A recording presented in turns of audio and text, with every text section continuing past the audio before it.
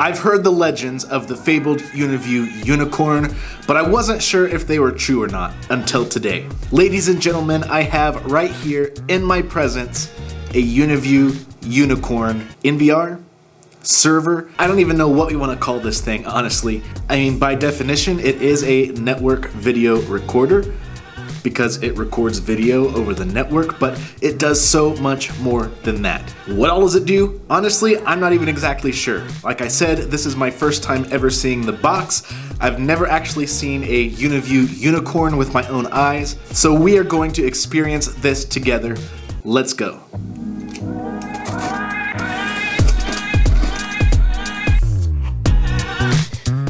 Alright, what do we got here?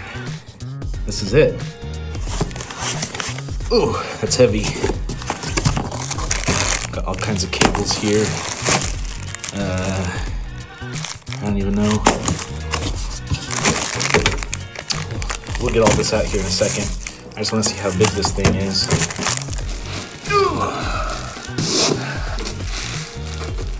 Here it is, the unicorn. All right, let's take a look at this beast. Well, I guess it's a unicorn. It's not a beast. Let's take a look at this mystical creature. Sure, we can call it that.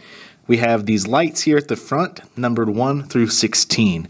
We have 16 hard drive slots in this thing. So those lights correspond to a hard drive. Channel-wise, this thing can hold up to 2,000 channels. And not just cameras. This thing can take any kind of IP device. So you can add an NVR to this, and it doesn't have to be on the same network either, which really opens up the possibilities for these unicorns. So you can have, say, a multi-campus school or business, several different large surveillance systems across your different campuses, and you can send all of the individual NVRs through Uniview's Easy Cloud right to this device to view, manage, and record your IP cameras from all over the place. And when we're talking about adding devices to this unicorn, we're not just talking about video surveillance either. Think access control devices, panels, doors, locks. Think alarm panels and alarm systems. The possibilities for this unicorn are virtually limitless. All right, here we have the back of our NVR, and we're gonna take a look at these connections. The first thing you'll see is we do have slots for 2 power supplies, so we can have redundant power, just to make sure this thing is always on. Even if one power supply fails, the other one is still going. Down here on the bottom, left to right, I'm not going to talk about what these connections do, I'm just going to point them out for now. We will have a totally different video going in depth on the unicorn and everything that it can do. But for a basic rundown, we have SFP1, SFP2. We have not 1, not 2, but 4 network ports. A quad NIC setup here. We have an RS485 port, an RS232 port. We have 4 USB 3.0 ports. We have an eSATA connection. We have HDMI 1, HDMI 2, VGA. We have our audio in and audio out connections. We have a slot here to connect this to a storage expander. In a nutshell, the unicorn comes with 16 hard drive slots, but there is an expander that you can get for this, and you can expand this up to 38 hard drive slots. We don't currently have the expander in stock, but we will be getting that in the next couple of months, so always be sure to stay tuned for that. We have our power button, we have our reset button, and here we have our alarm in and out connections. Included in the box, we do have 1 power supply. You can purchase an additional power supply, which you can install in the second one. But for now, let's go ahead and put this power supply in, and we're gonna get this thing booted up. We can hand screw that into place with this little knob here, and we have our power supply installed. Also included in the box, we have our power cord.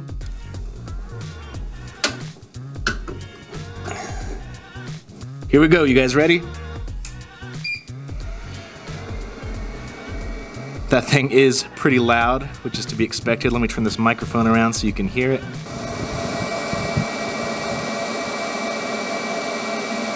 I've connected it to our HDMI, so let's check this out.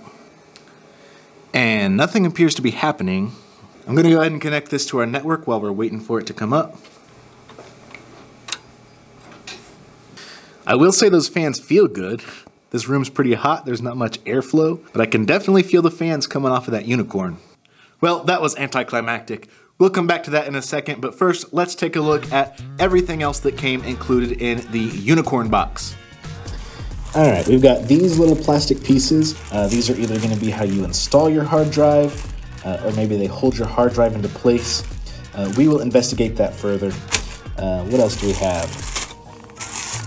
We've got our mouse here to operate the unicorn. We've got a grounding cable. We've got the terminals for the alarm in and out connections.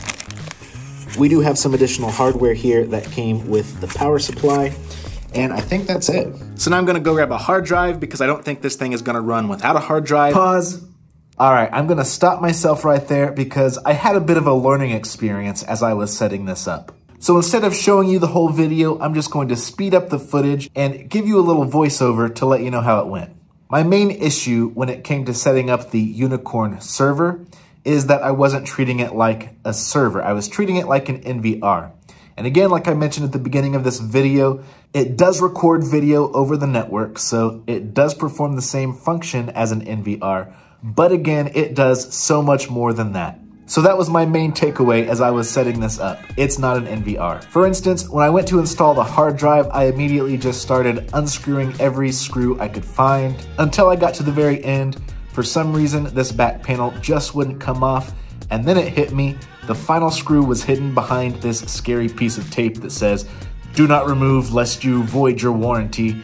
So clearly I was going about this the wrong way. Next, I tried using these plastic pieces to install the hard drive into these slots on the back. It wasn't until later that I realized these slots are actually for additional video decoders. So we do have this built-in video decoder that has an HDMI 1 and 2 as well as the VGA, but you can get 2 additional decoders for this to add even more HDMI ports, which is helpful when you're constructing a video wall, which keep that in mind because we will talk about that again here in a couple minutes. Finally, I discovered that I was making this way too complicated. All I had to do to install the hard drive was unscrew these 2 screws on the front, remove this cover, and stick the hard drive in the slot. What you see here is me sticking this into the hard drive slot 16 instead of slot 1, but I do change that later.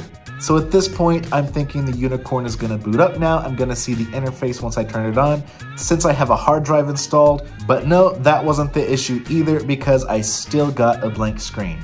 So instead, I hopped on the web interface, which looks very nice by the way, but nowhere in this interface could I find settings for the HDMI output. After playing around with the web interface for a little bit, I decided to download the VMS software. This is sort of like the Easy Station software, except it's specifically for the Unicorn server.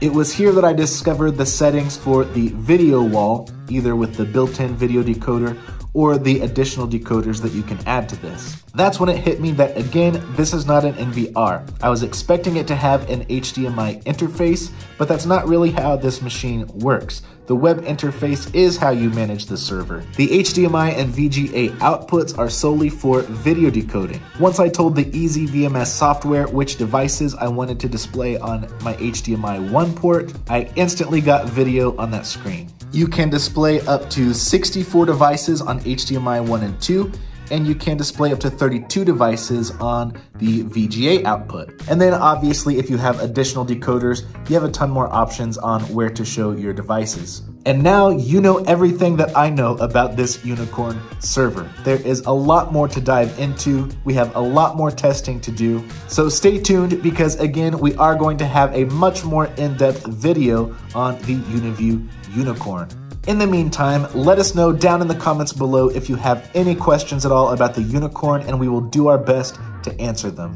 I hope this video was helpful for you. I hope it piqued your interest in the Unicorn. And if you enjoyed it, be sure to give it a like, subscribe to our YouTube channel, and follow us across social media so you don't miss the next in-depth Unicorn video. Thank you so much for watching, and happy installing.